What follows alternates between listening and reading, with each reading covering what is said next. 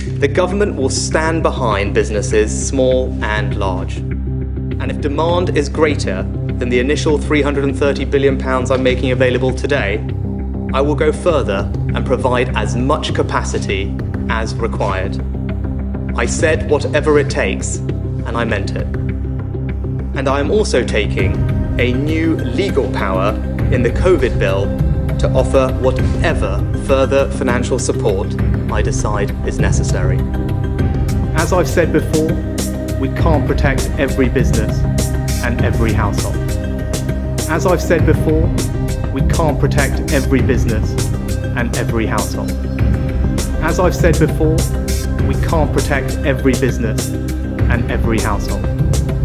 As I've said before, we can't protect every business and every household.